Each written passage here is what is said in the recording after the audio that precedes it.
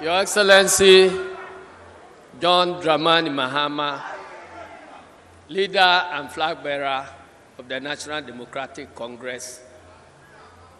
Comrades, to save time, I'd like to ride on the earlier courtesies established by my national chairman, Samuel Ofosu-Ampofo.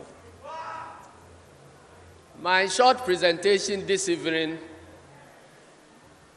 is to emphasize the importance of thinking outside the box in solving very difficult problems. Let me begin by telling you a very short story. There was a garment factory that specialized on the production of underwear. At the close of business every day, the manager realized that there were shortages in the products. So the most obvious thing he decided to do was to conduct very intrusive searches on the employees.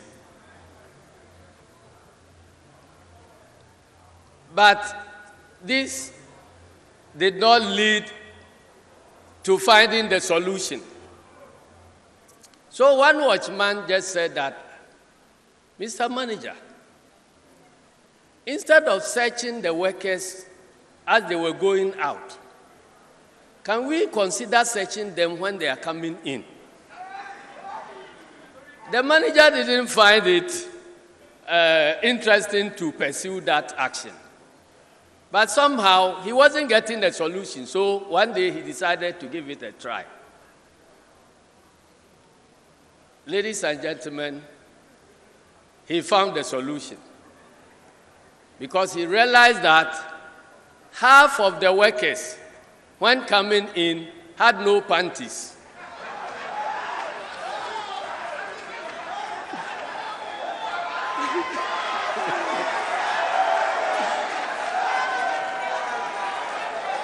So, anytime they work and they are going back, they will then take some of their panties, go to the bathroom, and then wear them.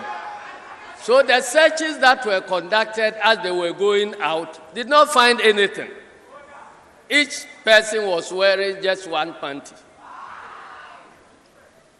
This is an important lesson to you about how we need to think outside the box in trying to find solutions to difficult problems. 28 years ago, when it became necessary for Ghana to have a new constitution, the leader of the revolution at that time, President Jerry John Rawlings, realized that even before independence, for the years leading to independence, Ghana had been having constitutions upon constitutions. And the average lifespan for each constitution was about 3 years. After independence, the story continued. And later, the incidents of coup d'etats came in. So after every 3 years, there was one coup d'etat or the other. But we were looking for a constitution that will last and to help us to establish a lasting democracy. So President Rawlings said, comrades, all these past constitutions have been put together by technocrats, university professors, lecturers, lawyers, accountants, and so on. But they were all not surviving. So can we think outside the box? Instead of us technocrats drawing a constitution for the masses, can we allow the masses to come and draw the constitution for themselves? And so He invited hairdressers, butchers, traders, fishmongers, farmers, fishermen, all over. And when we came together in the Consultative Assembly, some of the technocrats, under the guise of Buzia Dankwa Club, the Ghana Bar Association, were teasing us that they could not sit side by side with butchers and fishermen in writing a constitution. And so they were not going to participate at all. We persisted and developed the constitution. Ladies and gentlemen, for 28 years now and counting, that constitution has survived and it still goes on and on and on.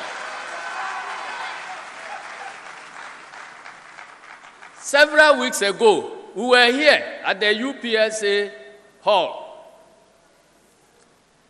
to also present to you the product, once again, of a thinking outside the box. Because since independence, in search for inclusiveness, political parties have been looking at whether the best way of getting inclusivity is to bring somebody from Navrongo and another person from Aflao to be president and running mate. Some were saying, let us choose one Muslim and one Christian. Others were saying, let's choose a Pentecostal and a Methodist. President John Dramani Mahama felt that the only way to solve this problem is again to think outside the box. So he decided that all these balances are inferior. The only God-given balance that will solve this problem is the gender balance. And so he chose Professor Nana. We are back again to the UPSA Hall to present to you another product of outside-the-box thinking. And it is the People's Manifesto. For the first time in the history of any political party in this country, we are presenting to you a manifesto that was not developed by leaders of the party who have arrogated themselves the power of thinking for other people. But ladies and gentlemen, we are presenting to you the product of the people's own thinking, which we have put together, polished, and developed into implementable programs. So I am very confident that the age-long problem of underdevelopment for this country is going to be solved once and for all by the People's Manifesto. The manifesto that is derived out of what the people think is good for them. We asked the people how they would want to see Ghana in the next 4 years. What country they envision to live in the next 4 years, and how to build that country. And it is out of this conversation that the People's Manifesto was developed.